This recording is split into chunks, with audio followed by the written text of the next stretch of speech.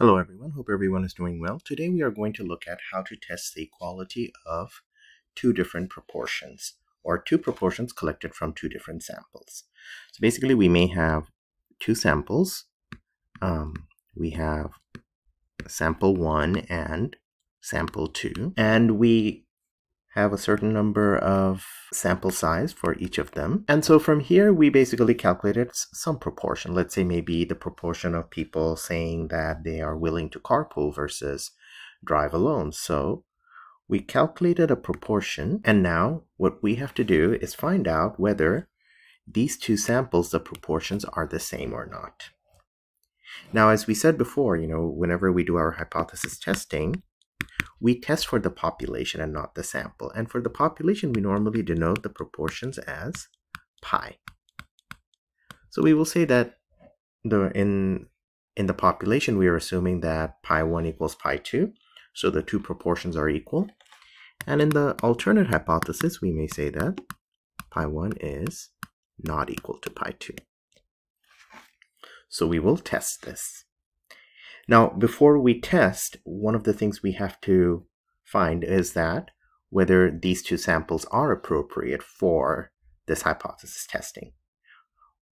And in this case, we have to note that is N1 P1, if I multiply N1 and P1, is that greater than or equal to 5? Or if N1 and 1 minus P1 is greater than or equal to 5. And we do the same thing for N2 and P2. We have to test if N2 times P2 is greater than or equal to 5. And the same thing, N2, 1 minus P2, is that greater than or equal to 5. So once we do this test, and if this is satisfied in all the cases, we can proceed in using these two samples for our analysis. So what we are doing here is the point estimate that we know is P1 minus P2. We know that. And we have to test if, with the alternate, which is, or the null that is saying, we are saying that pi 1 equals pi 2, but we can also kind of rewrite this as pi 1 minus pi 2 equals to 0. So we will say minus pi 1 minus pi 2. This would be our numerator, and then in the denominator we have to put in some measure of the standard error. And then this would give us our z-stat, and then using this z-stat we compare it with the critical z, and then we make a decision whether we reject the null or do not reject the null. So it's a simple procedure. We do have to figure out how to make this standard error, or how to calculate the standard error using these numbers. So let's go to our analysis. Let's look at an example to see how we can do this. Supposing we have two samples, N1 is 100 and N2 is 200. It's a good idea to just write them here. So let's say I have sample 1 and sample 2. N is 100 for sample 1 and 200 for sample 2. Now, we're looking at the proportion of left-handedness in each of those samples. So it says that in the first sample, 40% is, so I'll just write 0.40. And in the second sample, it is 0.32. Then 1 minus p, which is the proportion of people right-handed, would be 0.6 and 0.68. So from here, I didn't really need to find the right-handed numbers, but I just did because we actually need to do that n times p and n times 1 minus p. We have to do that calculation just to see if we can use this sample or not. So let's try that. So n times p is going to be 40. Well, that's nice. And so I'm going to copy and paste this formula here, and I get 64. And now when I do n times 1 minus p, I get these two numbers. And so they're both greater than 5. So we can use these two samples for our analysis. So in this case now, we have to find the numerator, which was, as we showed, was just the P1 minus P2. And then the denominator is what we will be working on right now, which is the standard error. So what we will do here is we will assume that the standard deviation of these two samples are in the population are equal. And so that is why we will be using eventually a z-distribution. So we are going to find so what we need to do next is find the standard error, as we talked about, which was what we put in the denominator. So for that, we need, before we even start this, what we would like to calculate is the pooled proportion of left-handed people in these two samples. So we would assume that, okay, if supposing we combine these two samples together, what would be the proportion of left-handed people in the big sample? So that would basically be the number of left-handed people in each of this group, which is 40 plus 64, divided by the total number of people in that large sample. And so we would get a number like 0.34667. So the formula for this, just to give a recap, is going to be x1 plus x2 divided by n1 plus n2, where, you know, x1 and x2 are the number of people who are left-handed.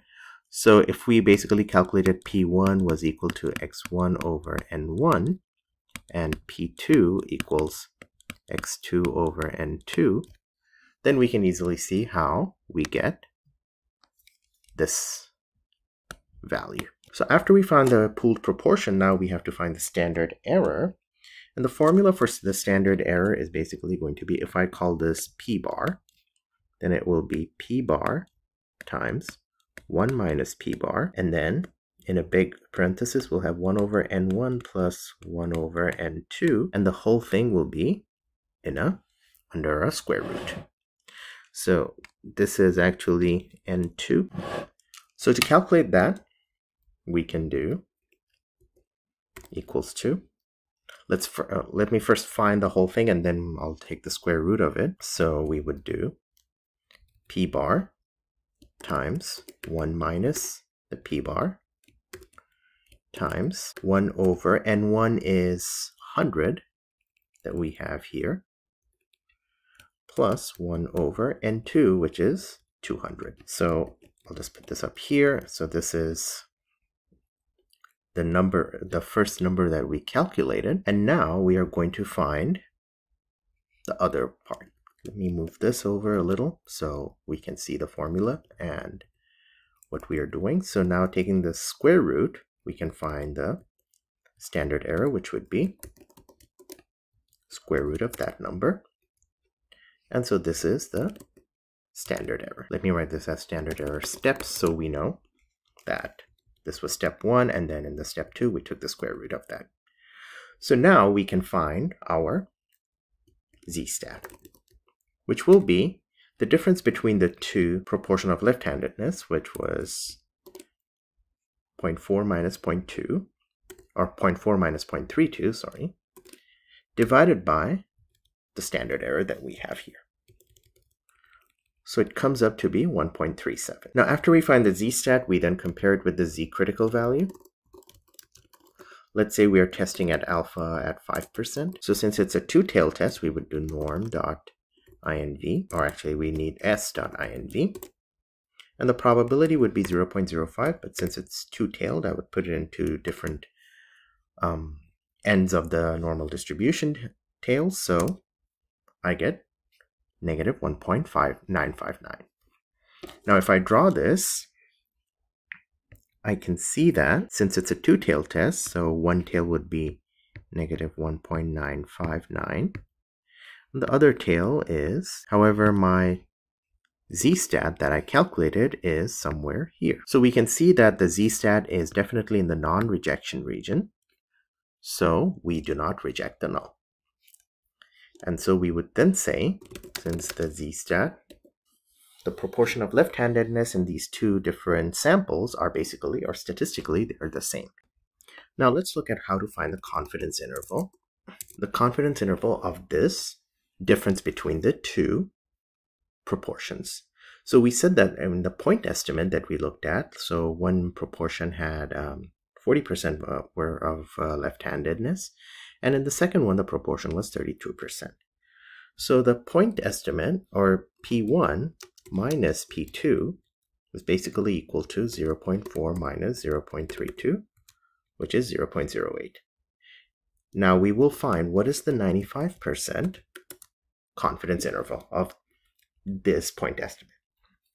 Now for that, we're going to use a very similar formula as we used before. And it will basically be the point estimate. So we have this number, P1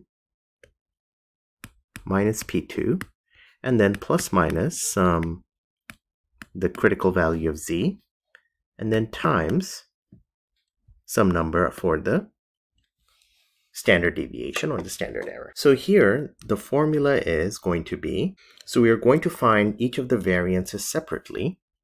So we will find this one and this one, and then add it together and take a square root of that, and then find, we already know the critical value and we have the differences, so we can easily find that. So let's first find, we can actually probably do it up here. It would be easier to look into it. So let's add the column for, or some numbers for variance. So we have the variance. So we are going to find P1 times 1 minus P1 over n. So we will do equal to P1 times 1 minus P1, which I already found here, divided by n, which is sample size. So once I find that, what I will do is find the pooled standard error, which was basically just the square root of this variance and this variance. So we have our number here. So again, just looking at it, what did we do? We took P1 times 1 minus P1 divided by N1, and P2 plus 1 minus P2, or times 1 minus P2 divided by the other sample size. So now we have that here. Let us just, this is my point estimate. My Z critical is going to be just this number. I'm going to put a negative in front of it so that it is a positive number. And I have my standard error, which is this number here.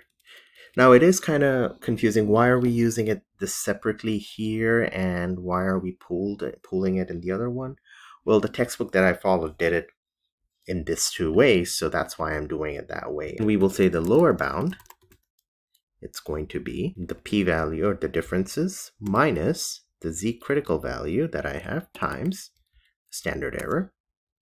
And the upper bound, it's going to be the differences plus the Z critical value times the standard error. So it's telling us that the 95% confidence interval is stating us that the difference in left-handedness between these two populations, although we use the samples, but we have to always interpret of the population is somewhere, will lie somewhere between negative 0.03 to negative, or 0.1957. Since, you know, we cannot rule out 0 and 0 falls within this, so therefore that's another way of saying, well, we cannot reject the null.